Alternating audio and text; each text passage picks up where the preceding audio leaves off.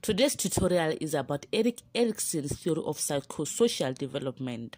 Please share, like, and subscribe. Share this video with other psychology students that need help with Erik Erikson's theory of psychosocial development. Erik Erikson's theory of psychosocial development, which has 8 stages, was influenced by Sigmund Freud's theory of psychosexual development, and the link for Sigmund Freud's theory of psychosexual development will be listed down in the description box below.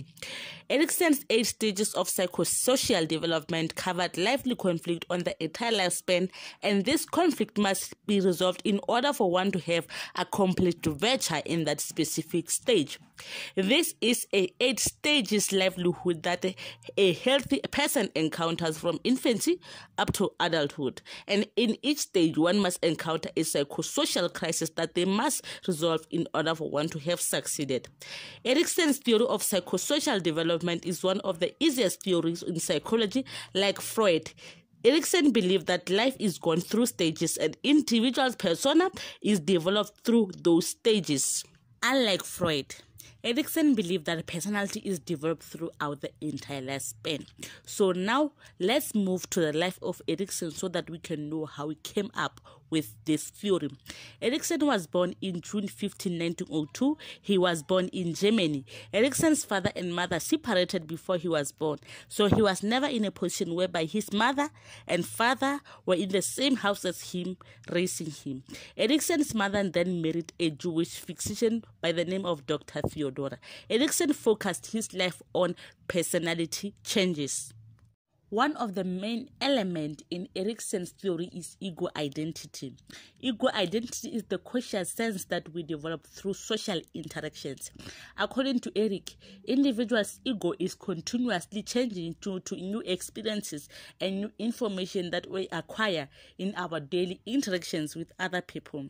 He believed that sense of competence also motivates behavior and actions, and each stage is built upon successful completion of an earlier stage. If a stage is handled well, the person will feel a sense of competence, and if the stage is poorly managed, this will lead to crisis. Stage 1 of trust versus mistrust as a conflict happens from 0 to 1 year and is called the infancy stage.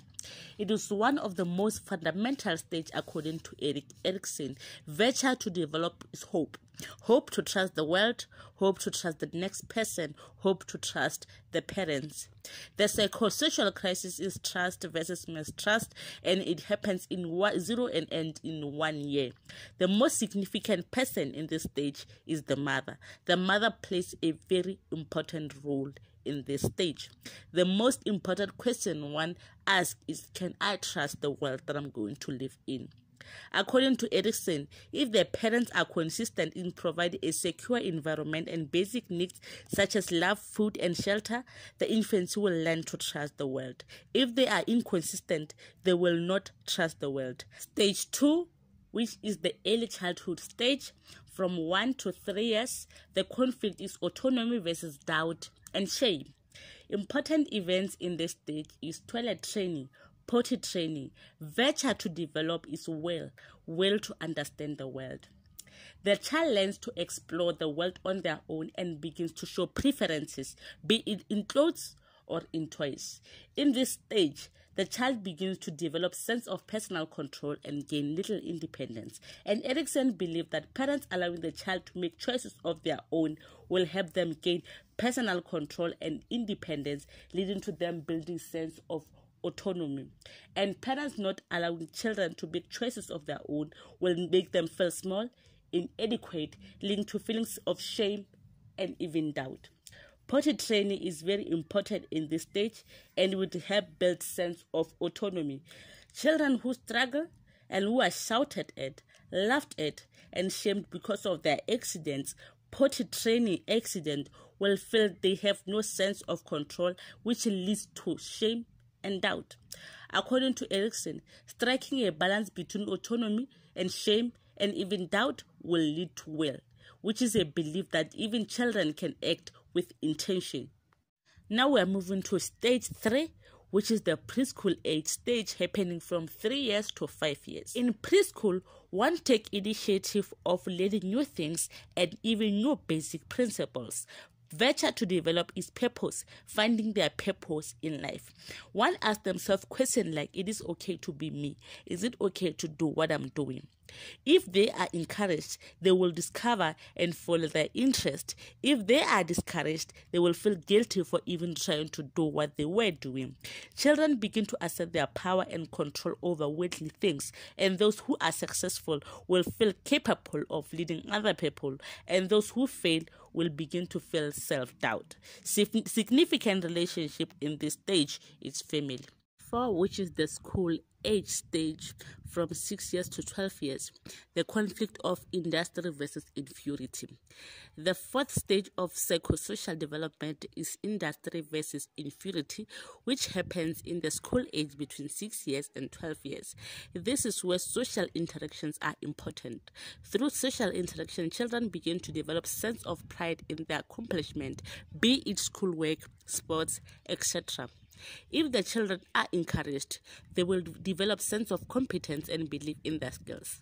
Those who receive little to no encouragement from their peers, family, and teachers will doubt their capabilities. And success will lead to one developing virtue of competence. They will feel competent in their abilities. The significant relationship in this stage is family, schools, neighbors, be it the whole community if possible. Stage 5 is the adolescent stage, is where the conflict is identity versus role confusion. Different social roles are identified and one could fall into identity crisis. It is in this stage where personal identity is built. Adolescents will explore their independence and develop sense of self. Success of this stage will lead to one developing feature of vitality, and important events in this stage is building social relationships with other people. Stage 6 is young adulthood stage, where the conflict is intimacy versus isolation. Young adults begin to form intimate relationships, and those who are successful in forming this relationship will lead to them having strong relationships, and those who fail will lead to them having depression, being isolated, and also being lonely. According to Erikson, it is important that people develop committed relationships with other people, and those who succeed will feel secured. Erikson believed that a strong sense of personal identity, which was built in the previous stages, is important in this stage for developing intimate relationships. Those with poor sense of self tend to have less committed relationships and are more likely to struggle with loneliness and depression. Virtue and outcome hoped in this stage is love. We all wish to be loved.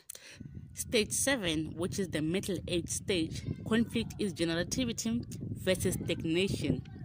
Adults begin to nurture things that are important to them, often be relationships, family, and children. Success leads to feelings of usefulness, accomplishment, while failure results in shallow involvement in the world.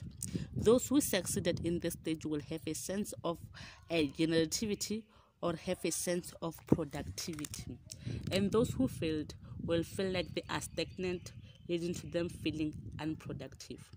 Stage 8 is the maturity stage, where the conflict is ego integrity versus despair.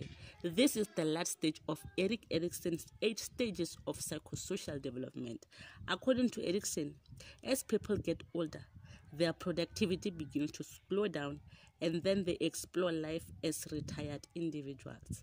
They begin to look at their accomplishment. When they are proud of them, they will feel a sense of integrity. However, those who feel like they have unfulfilled tasks will begin to have many regrets. They will have depression and loneliness, which may lead them to having despair.